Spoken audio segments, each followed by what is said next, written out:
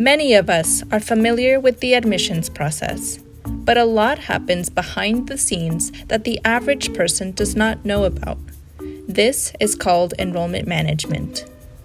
Enrollment managers have the challenging job of creating the perfect class, which includes admitting students that are academically competitive, diverse, and can help the college meet their bottom line.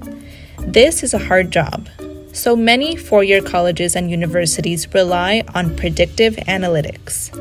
The process of who gets accepted is often tied heavily into data and algorithms that help enrollment managers build their class. Based on variables such as how often a student visits the campus, SAT and ACT scores, and more, colleges use these indicators to predict which students are likely to enroll in the fall. This final output is referred to by the colleges as their yield. This predicted yield can determine which students receive an acceptance letter and which do not. This means that systemic racism is entrenched in the data, which makes it more difficult for Black and brown students to access college. The automation of admissions is leaving students of color behind in their pursuit of a degree. But all is not lost.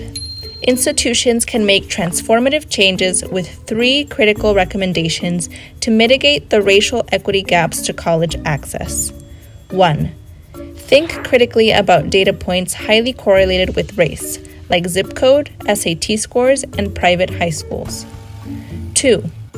Use multiple statistical techniques to identify if model outputs differ by race. 3.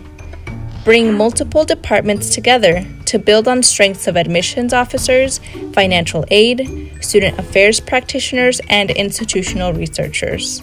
With these 3 critical recommendations, four-year colleges and universities can begin to move the needle in admitting a more racially diverse class.